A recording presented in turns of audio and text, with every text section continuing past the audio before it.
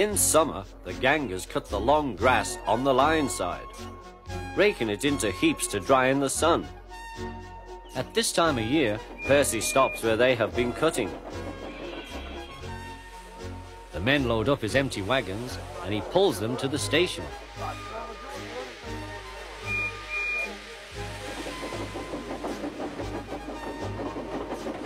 Toby then takes them to the hills for the farmers to feed their stock.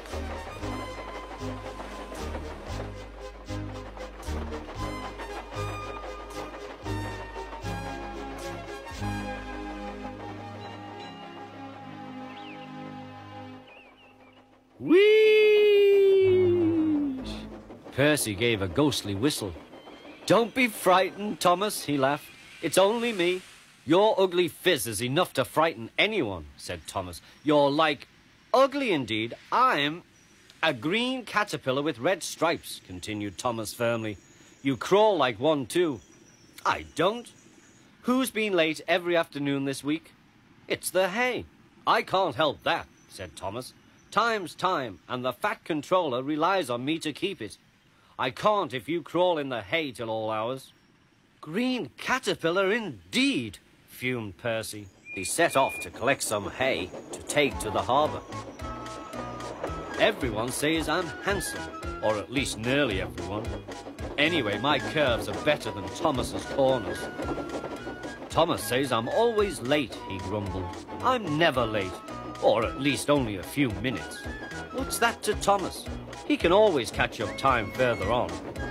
All the same, he and his driver decided to start home early. Then came trouble.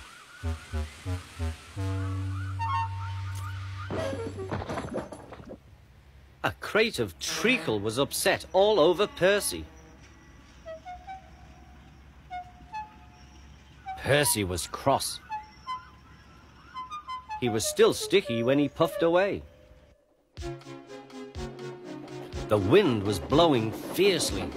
"Look at that!" exclaimed the driver. The wind caught the piled hay, tossing it up and over the track. The lion climbed here. "Take a run at it, Percy," his driver advised. Percy gathered speed, but the hay made the rails slippery, and his wheels wouldn't grip. Time after time he stalled with spinning wheels and had to wait till the line ahead was cleared before he could start again. Everyone was waiting. Thomas seethed impatiently. 10 minutes late. I warned him. Passengers will complain, and the fat controller. Then they all saw Percy. They laughed and shouted.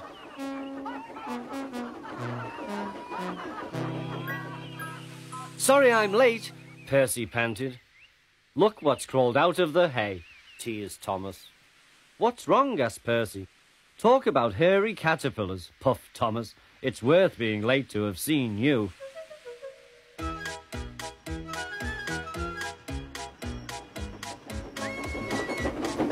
When Percy got home, his driver showed him what he looked like in a mirror. "Bust my buffers! No wonder they all laughed. I'm just like a woolly bear. Please clean me before Toby comes." But it was no good. Thomas told Toby all about it.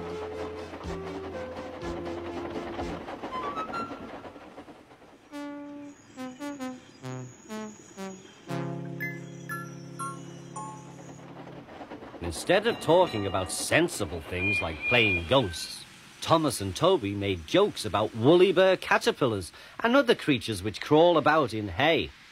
They laughed a lot, but Percy thought they were really being very silly indeed.